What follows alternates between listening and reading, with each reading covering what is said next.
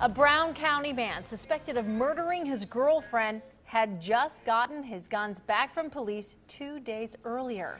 The I-Team is learning more about Daniel Somoskey, why he had his guns taken away, and why he got them back. Investigative reporter Jason Law is here now with more on what he's learned. Jason? Clyde, was one of the guns returned to Daniel Somoskey used to kill 30-year-old Stacy Flora. We've learned a judge ordered the Brown County Sheriff's Office to return 3 guns to Somoskey Friday of last week. That's just 2 days before investigators say he murdered his girlfriend. This is what we know. According to Chief Deputy John Shadle, sometime in the last month, Somoskey was arrested for having guns while intoxicated. A deputy came to his home and confiscated 3 weapons. Shadle says Somoskey was given a suspended 30-day sentence and was allowed to come to the sheriff's office last Friday to pick up his weapons. Now, what's eerie about all of this is that police say Stacy Flora came with her boyfriend to the sheriff's office to help him pick those guns up.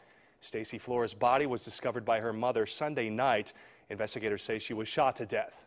Somoskey's bond is set at $1 million. We're going to continue to dig into this story and bring you the very latest on WCPO.com.